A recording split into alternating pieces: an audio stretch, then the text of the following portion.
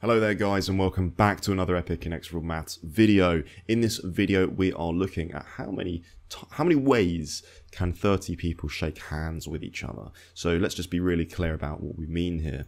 Let's imagine, the reason why we're doing this question is because when I was in year 3, my teacher gave this question as a little warm-up.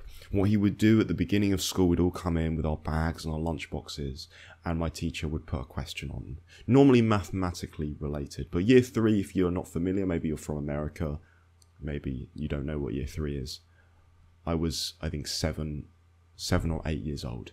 Okay, 7 or 8. Now, the way that you answer this question, a 7 or 8 year old would not be able to do it. So it was a hard question. I don't know whether my teacher knew that it was a hard question to answer or not, or if he just came up with the question just, you know, to get people to think, or, you know, maybe he just never wanted anyone to work it out and everyone would be quiet for as long as possible trying to work it out and would never be successful. I don't know. But the question in particular is, if you have a class of 30 people, that's why we're doing the number 30, because it's a classroom roughly in a year 3 lesson. If you have a class of 30 people, how many handshakes occur when everyone shakes hands with everyone else one time? So, you know, you take your first person, they have 29 handshakes, don't they? The second person, is it 29 handshakes though? Because they've already shaken hands with the first person. They don't need to shake hands with that person again. You get the idea. So it's how many ways can 30 people shake hands? What this really means is, how many, if you have 30 different objects, so in this case it's people, but if you have 30 different things, how many ways can you arrange 2 of them? That's basically what the question is. So the way that we do this is there's actually a nice function that does this for us. But what this is it's how many ways, if we have 30 things, can 2 of them be arranged? Well, if you are familiar with this n choose r idea, n choose r, number of things choose number of combinations, if you will, then this is quite nice and easy. So the formula for n choose r, and I will explain what this is in a second, is n factorial divided by r factorial multiplied by n minus r factorial. We've seen the factorials before, of course. It's just multiplying each integer number down until you get to 1 from where you start. So for example, 4 factorial means 4 multiplied by 3 multiplied by 2 multiplied by 1, which is 24. Okay, so it's take the number, if it's a factor of a number, take the number, multiply it by each descending integer, whole number, until you get to 1. Okay, so 5 factorial would be 120, 3 factorial would be 6, 2 factorial is just 2, 1 factorial is just 1, etc. Okay, that's how it works.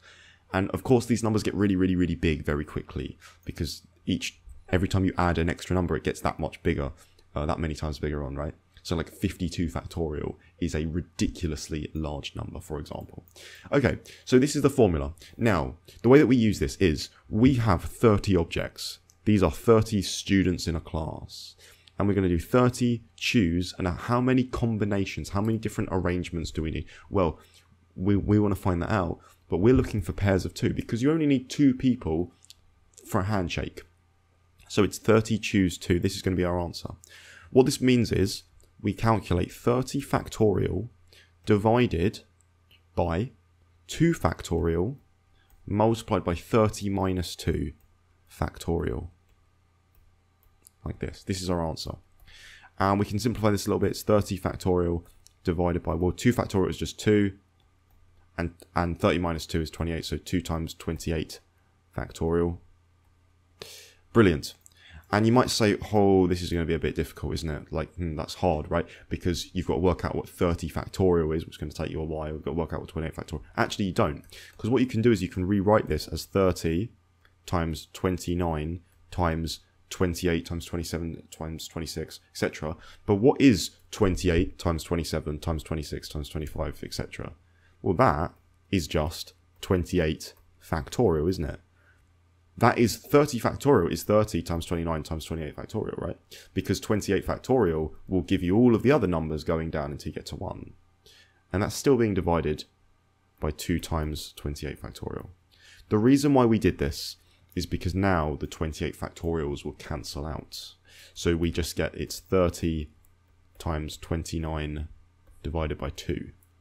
And once we do this, it's very easy. 30 times 29 over 2 is just 15 times 29. Boom. And then we just work out what 15 times 29 is. And what we get left over with is 435. That's how you do it. If you have a calculator like this one, maybe you do, maybe you don't. It's the Casio FX911EX. There's other calculators that do this, but this is one that I know that definitely does it. There is a button actually on here that will do choose for you. So you can just type in 30 and then choose 2 and it gives you 435. But if you don't have that button on your calculator, you can do this method and you can use this formula here. So this is basically what this formula is, just to clarify one more time, is that n choose r is if you have n objects, how many ways can you arrange r of them at a time? So if you have 30 people, how many arrangements of 2 of them are there? That number is 435, we've just worked it out, but that will also correspond to how many handshakes they all have to do in order for everyone to have shaken hands with everyone else, which was the original problem.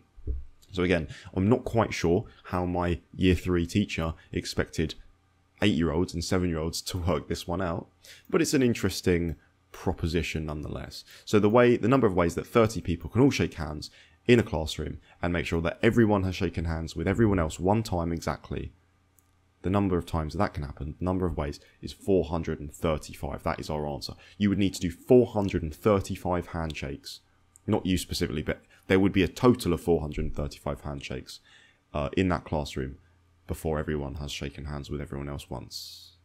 If you enjoyed this video, please like, share, subscribe, and tell your friends and family all about it, and I'll see you in the next video. Cheers.